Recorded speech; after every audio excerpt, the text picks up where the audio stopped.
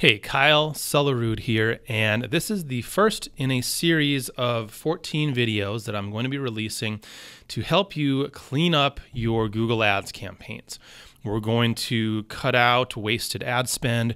We're going to help improve your campaign performance and take advantage of new opportunities. Now, this isn't going to help you unless you already have a Google Ads campaign running.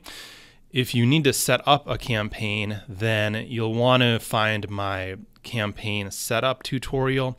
If you go to my YouTube channel, you should be able to find that.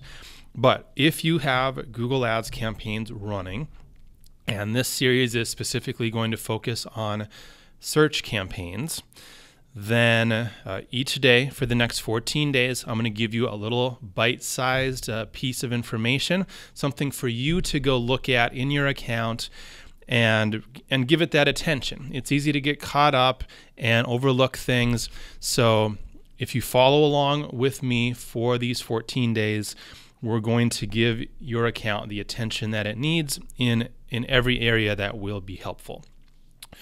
So this first video is going to look at a few different account type settings, some things that really didn't fit into the other videos, but I think are important to look at. First, I want you to look under Tools and Settings and Access and Security, and I want you to look and see who has access to your account. There's a User tab here and a Manager tab here. And go ahead and get rid of the access for anyone who shouldn't be there.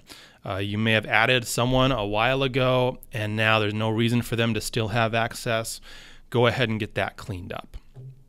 Next, if you see any alerts like this at the top of your page, you should address them. Google puts alerts up here that they feel are very important. Sometimes they'll need you to accept some type of new terms, and if you don't accept them, your ads will stop. Other times it's just a setting that may be going away. For example, right now, a lot of people are getting alerts to change from accelerated delivery to standard delivery. So you need to go make those changes, or Google's just going to change them for you.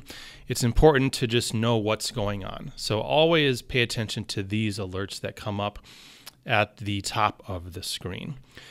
The next setting is an account setting. So I'm not going to go into any campaigns, but I'm going to go into Settings and then Account Settings. And what I'm looking for is this Add Suggestions setting. You can see this is set to auto-apply 14 days after notification.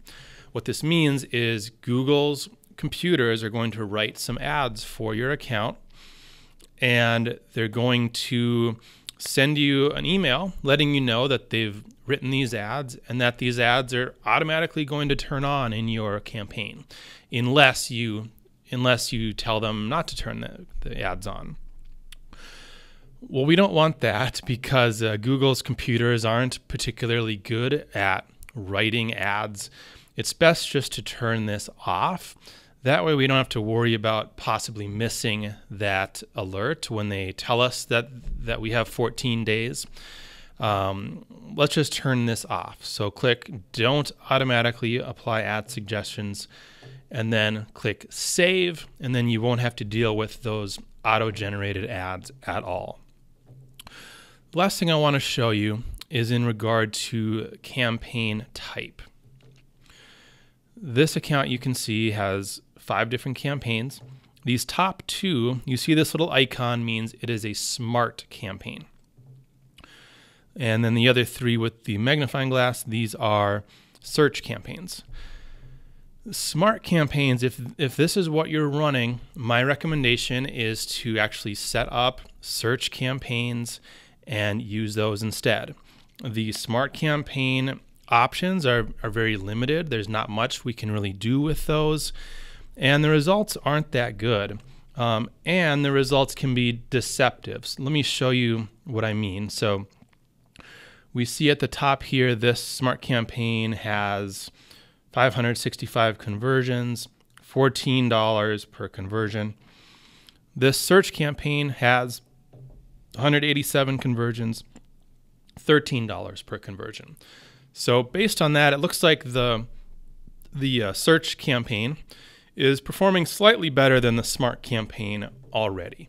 But let's take a look at something. If we segment by conversions and conversion action, this is going to list all the different types of conversions that are actually part of this total of 565. So you can see in this smart campaign, there's about 10 different types of conversions being counted. Whereas in the search campaign here, there are only 2 types of conversions that are actually being counted.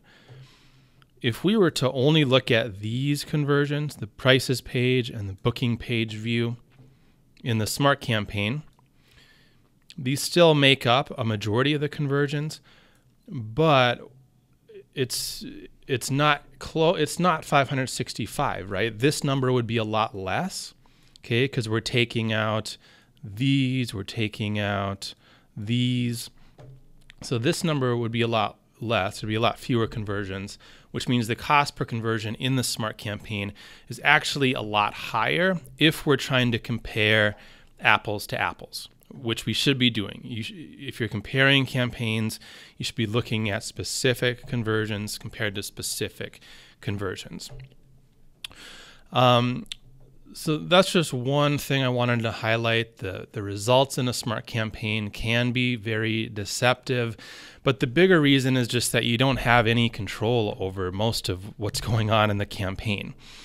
The rest of this series isn't going to help you if you're running smart campaigns. I'm going to be focusing on search campaigns and how you can improve the results in your search campaigns.